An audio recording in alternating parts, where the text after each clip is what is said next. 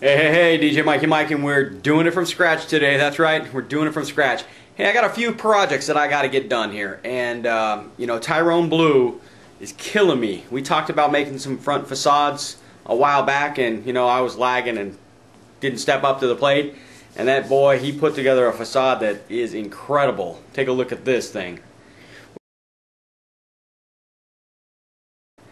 Well, mine's not going to be as cool, but it's going to be a facade because I need to get something to clean up the front of my system. It doesn't look quite the way I want it to. So I'm just going to make something quick and easy, and I think something that you can do yourself. Went to my local home hardware store, Home Depot, and I picked up a few do-it-yourself screen kits and framing and some hinges, and I'll show you what I got for material. Also, project number 2. I do a lot of vertical trussing with uplighting. Okay, so what I'm going to do now is I'm going to do a materialed tube that I'm going to hang from the ceiling. In a few venues that I have, I'm able to put in some hooks or screws into the ceilings, and when I go back to that venue again, I can just go clip and hook into the screwed system that I have in there, be able to hang these tubes up and do uplighting tubes. It's going to be really cool. I'm going to show you how to make them. We're going to sew the material, we're going to put the tubes in the top, we're going to weight the bottoms, and we're going to get it all dialed in.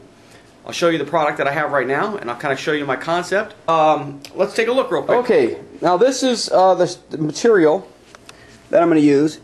It's the same stuff that I use for my vertical trusses already, and I'm going to use that for the front of my facade to where I can backlight it. I got a big pile of it right there. We're going to be making tubes, uplighting tubes, or vertical tubes. I went ahead and bought some poly tubing. I think this whole package for 100 feet for ½ inch was about $10. And I bought some couplers that go right here onto the side. It's going to connect these two together. The couplers and a couple feet of this in a circle, and on the bottom I think I'm going to weight it to where I can keep that tube nice and tight so I can pull the wrinkles out of the material if there's any wrinkles when I'm hanging it, so I don't have to iron everything all the time. Alright, the first thing I'm going to do is I'm just going to do a prototype of the tubed columns that I'm going to do. I'm going to use my little polymer tubing here, and we'll open this up and see what it looks like. Now the polymer tubing, like I said, was about $10. The little connectors were 77 cents a piece, so I think for $20 I got away with for this project, plus materials. And you can get your materials. What I normally do is go to Joann's fabric shop, use a coupon, a 40% off coupon, so it's usually about $1.50 a yard. Okay, this is about 5 feet wide, a little over 5 feet. So what I'm going to do is I'm going to go 5.5 feet. I'm going to go 5.5 feet to be able to stretch it a little bit, because this is kind of stretchy material, and it'll take the wrinkles out a little bit. So let's measure my polymer tube, approximately 5.5 feet. And you can cut this with a scissor. It's real easy. So this is the tube I'm going to make, just like this, and the material is going to wrap around the tube. Okay, these are compression fittings. All they do is just slide right on, and once you put them on, they're hard to take off. Just like that. Okay, and that'll make my tube right here. Actually, I'm going to start out with this small little prototype first, and then we're going to hang that from the garage ceiling, put an uplight in, and take a look and see how it looks. Okay, so we're going to use this particular piece right here. Okay, what we're going to have to do with the material is we're going to sew. There we go, there's that magic word again, sewing. We're going to sew a little bead right here. So we're going to have a loop right here that the tube is going to slide into. So it's going to be looking similar to something like that. So we're going to have it sewn all the way in there, which is going to make it around in a circle area. Okay, and then we're going to attach fishing string in corners of the 4 corners, and have a center point for a hanging position. Okay.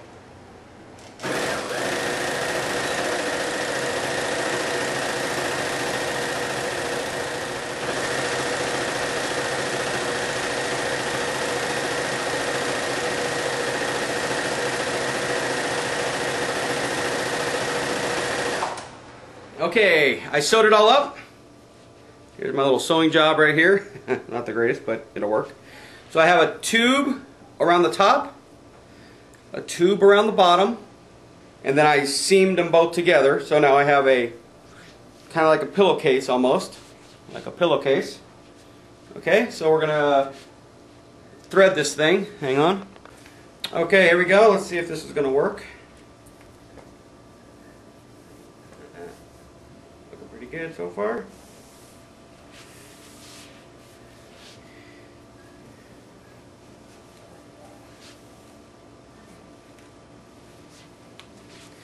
Okay, and then just put the compression fitting together, just like that, and this piece will hide the little black tube.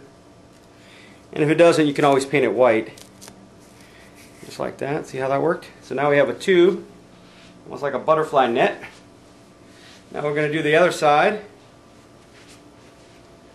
There's my tube. We're going to hang it from the ceiling,